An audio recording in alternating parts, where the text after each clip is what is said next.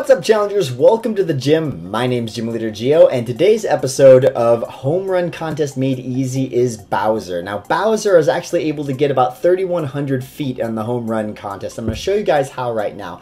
Bowser is actually the exception, one of the very few exceptions to the rule of grabbing the bat and hitting a home run right out the gate. There's actually a nice little combo that Bowser can do in the corner if you lead with a forward smash followed by a down tilt. Bowser's down tilt, of course, is the double raking claw, and if it hits 2 times, it actually racks up a good amount of damage, but you can only do that at low percentages, so you're not going to be able to get away with grabbing the bat, hitting a home run, and still getting that combo. So let me show you guys how this works. I'm going to hit play here.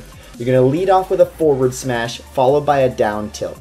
Then you're going to follow that up with another forward smash, as you can see here. Then you're going to turn around, smash backwards the other way. You're going to tilt to the right just to set him up to do one last smash to the left. Then you're going to grab the bat while he's bouncing off the wall, walk right up to the sweet spot and hit him with just the edge of the bat for maximum distance. So you should have an about 150 or maybe a little bit more percentage. That should get him to be about 3,000 to 3,100 feet.